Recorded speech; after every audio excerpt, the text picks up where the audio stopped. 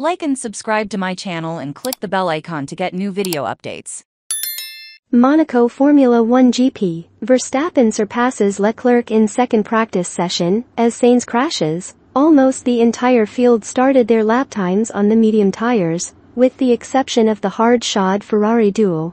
And ownership of the fastest lap time changed quickly. As the times dropped, Valtteri Bottas was among the first drivers to set a reasonably representative time. But it didn't last long at the top, as the track continued to slow. Fernando Alonso and Lewis Hamilton, setting bests of 1:15s, before Verstappen jumped to the top at 1:15.487 seconds, with George Russell managing 0.005 seconds to go to get to the top, but Bottas then regained the right to show off, before he was quickly ousted by Esteban Ocon. The Frenchman was outplayed by Alonso, who was almost a second quicker. Before Verstappen set the session 1:13.985 to 1:13 minutes, Alonso tried to beat the Dutchman, but his 1:14.227 fell in the last sector, as his opening salvo went faster at first on soft tires. Alonso overtook him with a time of 1:12.786, and held the position for a good 10 minutes long, until his compatriot Sainz clocked a time of 1:12.569 minutes,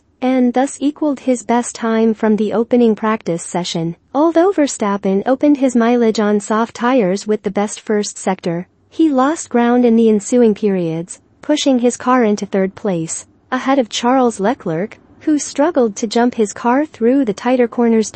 Alonso also rushed for the fastest first sector tire effort in another soft section, but lost ground to traffic on the latter part of the lap, and was unable to overtake Sainz on that occasion, falling 0.113 seconds off the fastest time. After putting in a better lap on his next run, Verstappen reported a time of 1:12.462. Despite not setting any purple sectors in that particular event, Leclerc was less than a tenth off Verstappen on a far more powerful tour of the Monte Carlo circuit, passing his teammate Sainz to secure second place. Sainz then showed a red flag after tangling his lines at the exit of the pool, hitting the inside wall and lying in a